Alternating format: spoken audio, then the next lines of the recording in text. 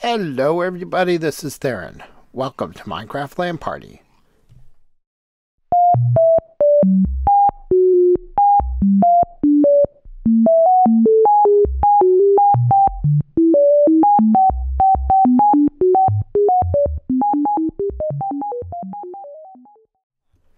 How's everybody doing?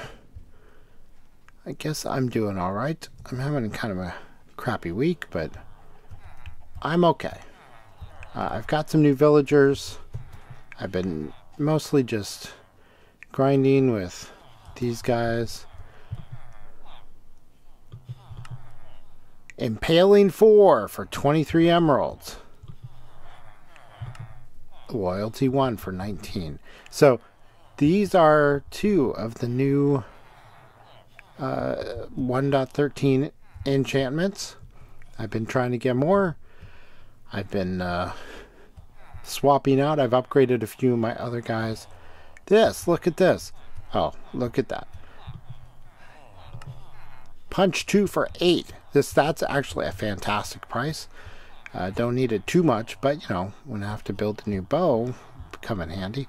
Notice I've swapped to using these spruce trapdoors for these guys, and I realized I should just leave them in the carts. I go through so much trouble. I get them over here in the carts, I put them in, and then they take them out of the carts, and then I have to lock them in with the trapdoors, and then every now and then somebody comes over here and trying to trade, they open it up and I find a villager on the loose. So leaving in the minecart, they can't go anywhere. That'll be just fine. And the trapdoors keep baby zombies from getting at them. The minecart might keep them from the baby zombies from getting at them. Who knows? I've got minecarts here, and then I've got the accidental iron farm because we spawn bunches of iron golems in here, and every now and then I'll be sitting here and just watching the villagers do their thing and trying to count how many there are, and I'll see attempted iron golem spawns. I'll see like three of them at once just pop, and they'll appear for a tick and then disappear. It's really weird. Anyway, that's not the main point of what I'm doing today. A couple things to show you. Made some improvements over here, and sorry about my voice. I am that's part of my interesting week. I put in bubble column elevators right over here. Not exactly, they were intended to sort of be facing each other into a lobby. I've got a column of ladders there I need to get rid of, but this one goes up, and I love how fast this goes up, and you don't have to do anything. Hands are off the keyboard, and I can see outside kind of, and I come up to the top here. Hey, wrong key, stop it, plop. Yeah, look at this. And then this one takes me down. The down goes quite a bit slower, so I can actually from the down actually get down just one level. Going up just one level is a little bit of a challenge unless it's going all the way up to the top. So I haven't extended this up to the outside yet. Anyway, let's oh, and I expanded this, my top floor here. Basically I took my deep storage room, which was the one that went farthest this way, and I set that as the point for the elevators, and then I expanded floors over to them. I just dug this way because, you know, this is where the bed was and all that. So much more area up here, and I put some paintings to break up this wall of polished diorite, which I don't mind as a block, the polished especially.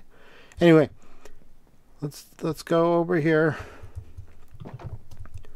and oh, sorry, I'm a little bit of a spaz. So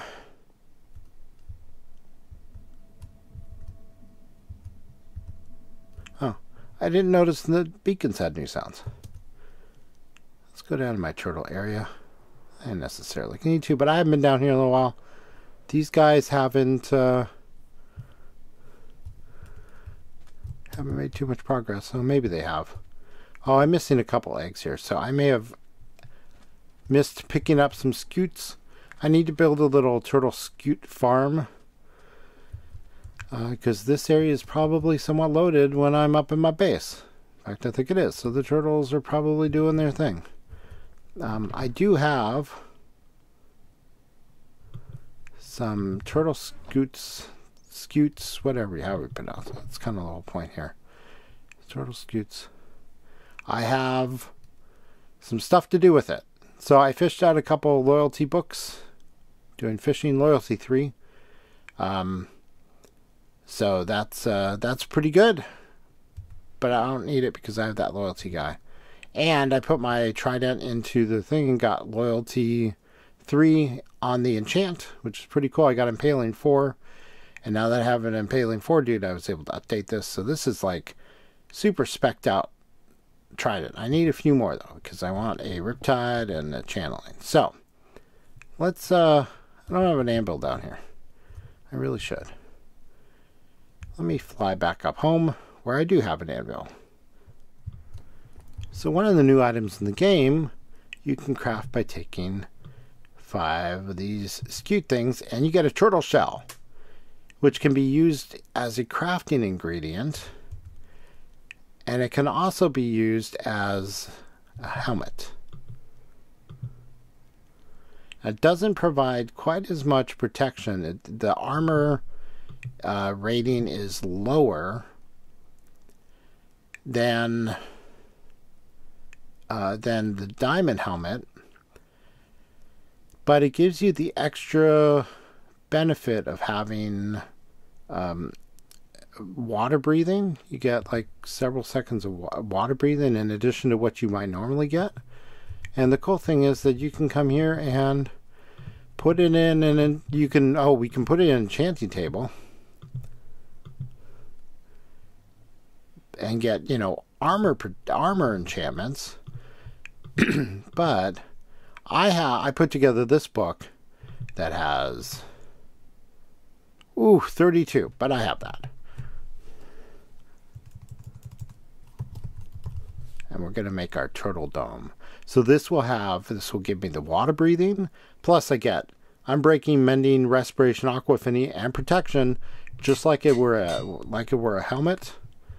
And this gives me +2 armor in addition to, and it glows. Look at that. Yeah, so it's not quite as fantastic as the diamond helmet, but you know what? It'll have me underwater. So I may end up sort of wearing whichever one seems most appropriate, but look at that. It looks like an army man helmet. Okay. Very cool. And it does provide armor protection, so why not? Why have I got so many? Whoops. Why have I, what? Well, it's giving me water breathing above ground. Interesting. So see, I got 10 seconds of water breathing. Speed and regen I'm getting from my beacon. That's where the swirlies are coming from. Cool. So between that and the respiration, which gives you a little bit even longer water breathing, this should be a very nice underwater helmet. And of course, if I'm around the underwater beacon or the conduit or whatever it's called, I get kind of infinite water breathing, get through the conduit power. But if I swim out away from the conduit, I'll start getting water breathing, which is pretty cool. Hi, cods.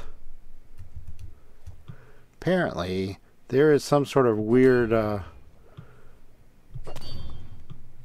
pathfinding bug with the cod, and they don't really despawn, and and I guess they try to swim around each other and swim in a line, and when they can't necessarily do that, it becomes a little bit of a pain. Hi, Mr. Drowned.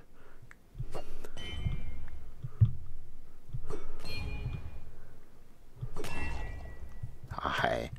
Nice. So anyway, I do like this new trident. Oh, I'm out of the conduit zone. Oh, there's another drowned right there, though. There's a bunch of them. I need to keep,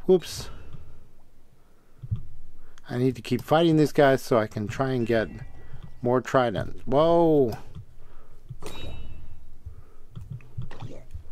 That's right, and it's a melee weapon.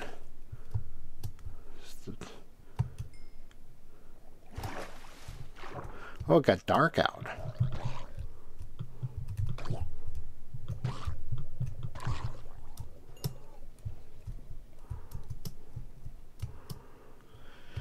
So anyway, as I said, I've been having kind of an interesting week. And I mean interesting in a kind of a ancient Chinese curse sort of way. Monday morning, I was on my way to work. I was a little bit earlier than usual. I was happy about that. And I was in the slow lane on the 134 West, which is a freeway here in Los Angeles. I was trying to get on the 5 freeway, which is the main freeway. This is the freeway where the off-ramp to my office is. And so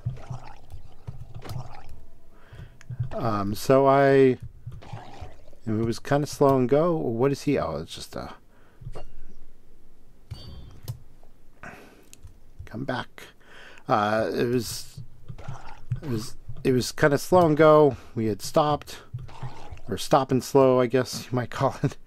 We had stopped, and we were about to we were just accelerating, maybe gotten up to about 20 miles an hour, which on the freeway kind of sucks, but and I heard horn honk, like a big horn honk, like a big rig. Ooh, got him at a distance. Nice. Like a big rig honking. And and then I heard tires squealing, brakes, and tires locking up, and it was bad. And so I didn't even bother to look. It was all behind me. I didn't look in my rearview mirror. I just wanted to focus on the road in front of me, make sure that I wasn't about to hit somebody. And if I was basically, I was going to get in an accident, and there wasn't much I was going to be able to do about it. So I went and kind of got prepared, and then I got hit. Oh, there's a guy with the trident. And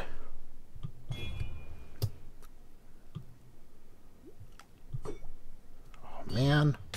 Whoa. Whoa, stupid dolphins. Don't give me dolphin's grace when I don't want it. You gonna drop your trident? Does not look like it. Oh. Getting away from mobs is nice with the dolphin's grace. So anyway, then I got hit, and my car spun around, and that was no fun. And I may have gotten hit twice. It's not entirely clear. But as I said, my car spun around. I went up over the divider that separates the freeway from the, oh man, way too far. From the sort of on-ramp collector road sort of thing, so when I'm going backwards on that, I'm basically in oncoming traffic, which is no good. And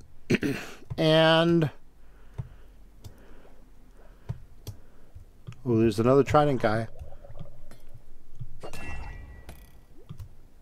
get rid of the weak guy first, okay? Oh, I hit him. He hit me.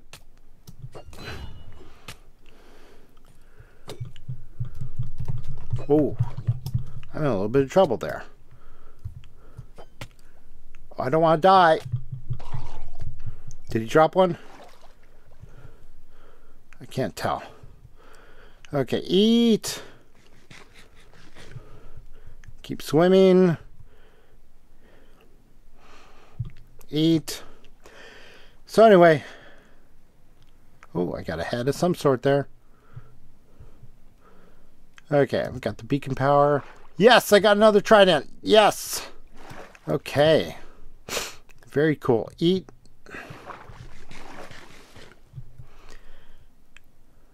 Okay. So, anyway, I got through the on-ramp traffic. People had slowed down. They kind of saw the accident in progress. And so I didn't hit any of them, fortunately, because that would have been a head-on collision. And I kind of steered the car once I sort of had my bearings again. I was like, okay, I should, maybe step on the brakes and steer the car off to the side of the road. So I steered it up onto onto the embankment, and then put on the blinkers, and then called my wife because I wasn't entirely sure what to do. Been in accidents before, but this was a really bad one on the freeway, and there were other cars involved. So, like it was kind of a bad accident. So not entirely sure. So I called her, and she called. I dialed her, and then some guy came up to the passenger side of the car, which was facing the road, and asked me if I was okay, which was nice. He was either also involved in one of the other cars that was involved, or he was a witness who stopped, which is very kind because it was very busy, and I wouldn't entirely I don't know, be surprised if people saw it and just kept on driving. Not sure. Oh, baby turtle. Another egg just hatched. So, anyway. Wouldn't be surprised everyone trying to get to work in the morning. They just, stopped or just kept on going. I didn't really see it. So, anyway. So that person came and checked on me. I was surprisingly, I think I'm fine. I didn't remember. I didn't feel like I was hurt. I didn't feel like anything was broken. I didn't feel like I hit my head. The side curtain airbags in the car went off, and that probably protected me quite a bit. I don't remember the collision avoidance kicking in because there was nothing in front of me. Of course, all the alarms went off in the car at the time that it happened, which is not entirely surprising. So it was all good. I, of course, tried my driver's side door, but it would not budge. It would not open at all. It was quite badly mangled, I could tell. And so I had to crawl out through the passenger side. The entire driver's side of the car was peeled open like a can of sardines when you open it with the little key. It's pretty bad. And so, hi, baby turtle. Oh, do I have some sea kelp? I can make him grow up quickly if I can get him out of there. Oh yeah, I've got plenty of seagrass. So anyway, so the car was very badly damaged. The front and the back were seriously misaligned, and oops, hey, stop pushing the baby around. I know you want seagrass, but the baby needs it. The baby needs to grow. So anyway, I realized I had dialed my wife, so she was listening in to me sort of talking, and it sounded serious to her, so she was just like, oh, okay, I'll wait. So then I told her what had happened. She called the insurance company, and the guy who came to check on me said he had already called 911, so I just waited for the CHP to arrive, which they arrived within 2 minutes, or at least the highway collision people arrived within 2 minutes, and the CHP came very shortly after that, and they came and collected statements from everyone. I didn't really talk to the other drivers much because I was a little dazed. Petrified cod head, interesting. I was feeling a little dazed, so I was not. What's petrified? So I didn't feel like I needed to go and collect insurance information from everyone because the cops were on their way. So anyway, the driver of the big rig that was behind me in the slow lane did come over to talk to me. He said that he was behind me and there was a brown pickup truck that was going like 50 miles an hour when we were doing like, 20. Came over and cut him off. Drove in, tried to get into the space in between us. And that was, and so he had to, so he's the one that honked. It sounded like a big rig horn, and then he had to step on his brakes, and he hit the pickup truck, and the pickup truck hit me. That was sort of his experience or his story of what happened. Seems plausible, and all the damage to the rear, driver's side rear of my car was all covered with brown paint. And it was indeed a brown pickup truck. So clearly the pickup truck did hit me. I just don't know if the big rig hit me as well. Because I don't know if the big rig was... Whoa.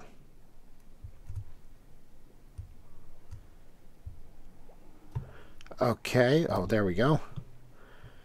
Did the server just take a little nap on me? Ah, oh, baby. Another baby. They swim faster, just like the little babies run faster. Interesting. Anyway, so since I didn't really see what happened, it was just kind of a... Oh, he was carrying gold. Yeah, so I just, based on the truck driver's story, at least the brown pickup hit me. Maybe the big rig driver did as well. I don't know.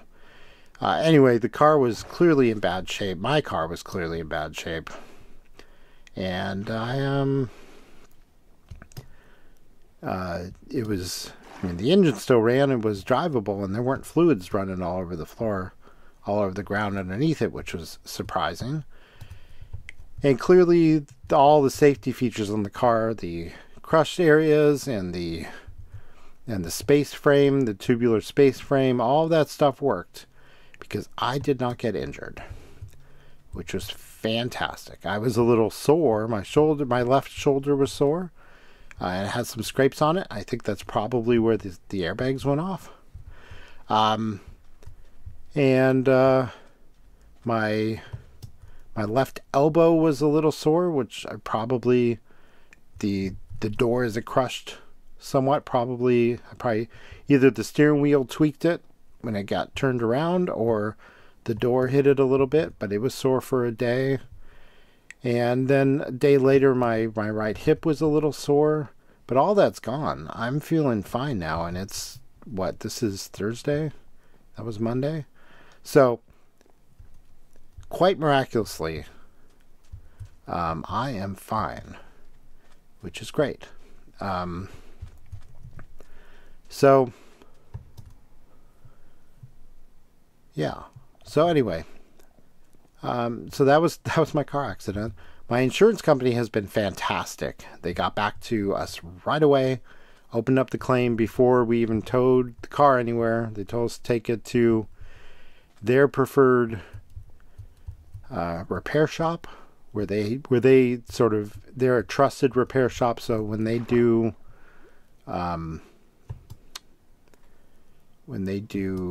they can do, the repair shop will do estimates, and the insurance company doesn't have to send out adjusters, right, which can take a couple days. So they got a valuation, or they got an estimate on the repairs like right away, and the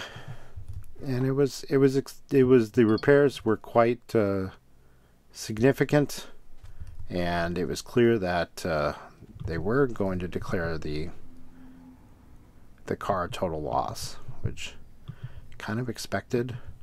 But they went through and they did their evaluation, and the insurance company got back to me, and they're going to pay for everything. So, in fact, the They're going to pay off the outstanding amount of the loan, and I'm getting money back. So I'm very happy with this whole situation. I obviously super lucky. It could have been so much worse, and I could have been seriously injured or killed. There were about 6 cars involved in the wreck. The CHP called me back because they wanted additional information from me because they were having trouble piecing together what happened based on the statements, because from the sounds of it, the only person who gave them any actual any actual report on what happened was the big rig driver, and there were some details of that were not entirely didn't entirely make sense. So it seems like maybe the truck might have hit me anyway, even if the pickup truck hadn't been involved. Not entirely sure. Doesn't really matter. So, but then, so as I said, could have been so much worse. And then when I'm standing on the side of the road next to my destroyed car and figure out what to do, I get a phone call from my neurologist. I don't answer it. It goes straight to voicemail, and she says, "Why don't you give me a call so we can discuss the MRI results?" I got an MRI last week, and basically I was going to get one later in the year anyway, but since I've been not feeling great and having symptoms or pseudo symptoms, not entirely clear, over the summer, may have been just heat related, it's hard to tell. We decided to move up the MRI, just kind of a routine MRI, and so I got that last week, last Wednesday. I think I went in for that, and then and normally if there's nothing to talk about, they don't even call me. So the fact that I got a call saying, "Hey, we need to talk to you about this," it's kind of a bad sign. So after I took the car to the wrecking yard and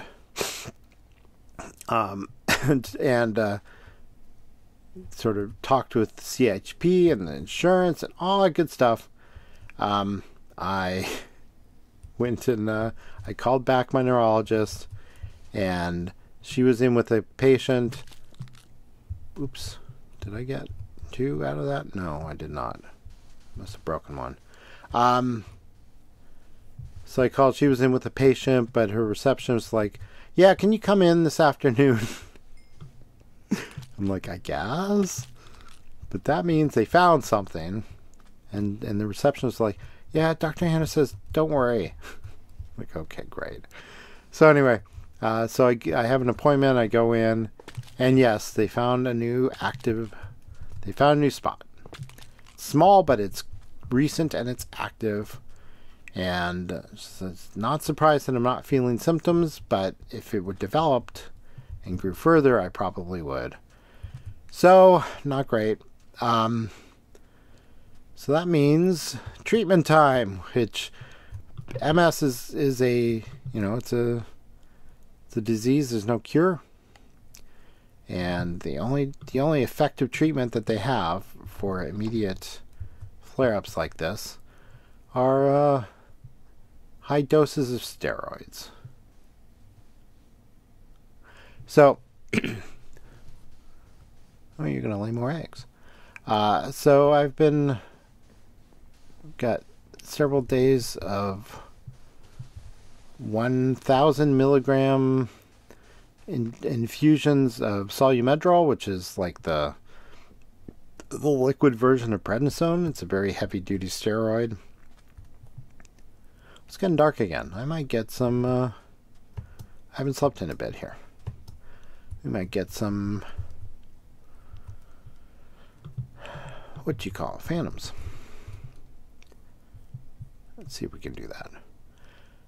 So the Solumedrol, it's done through an IV. It's a harsh steroid. It's a heavy duty steroid, and the idea is that it will basically put my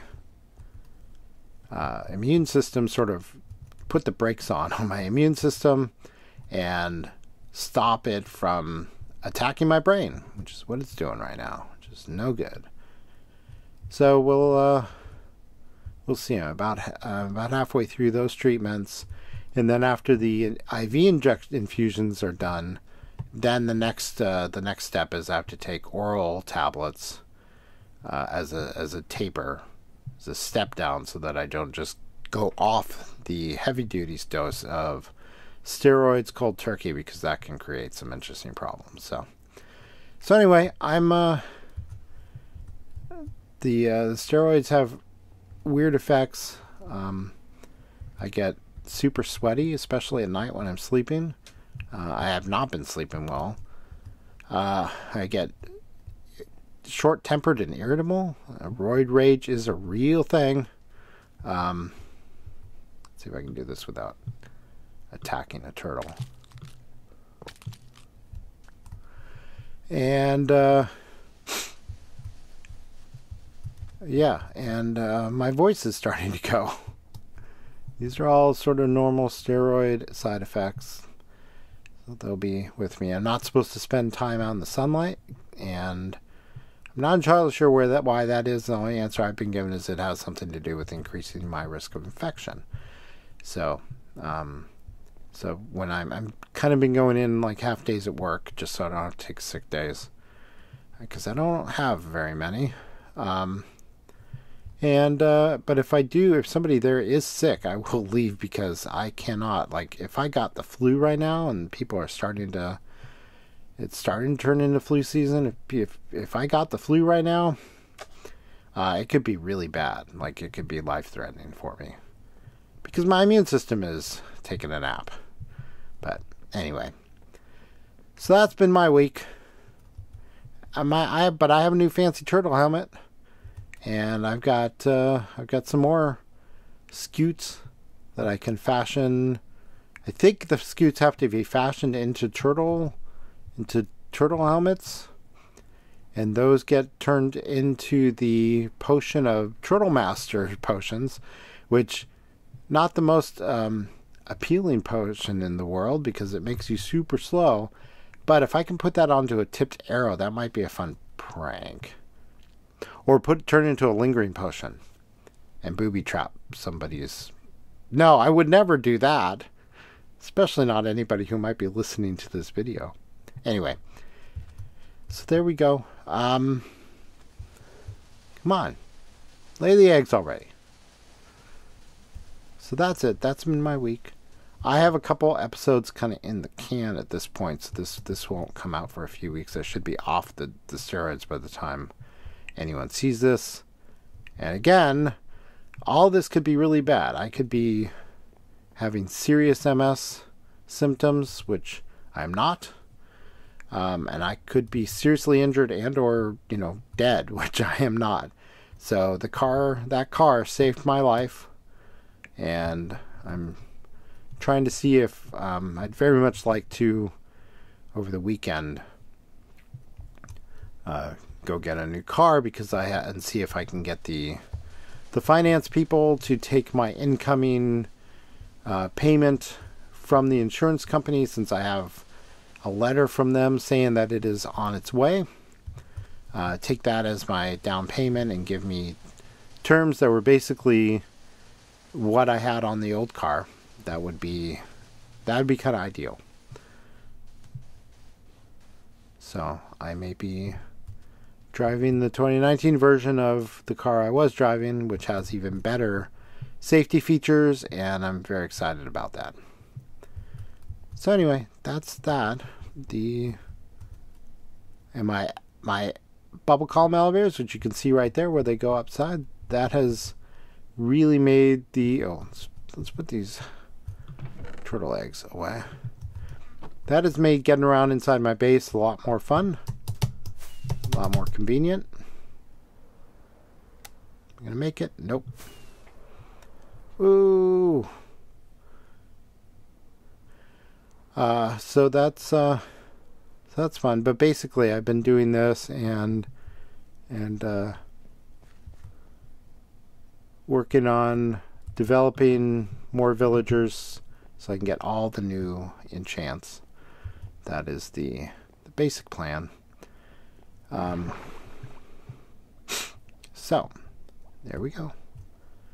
Oh, and I guess the last thing, I already talked about this, I think, but the MS Walk fundraiser for 2018 is over, and I ended up raising $3,001 thanks to very generous donations from family and friends and complete strangers.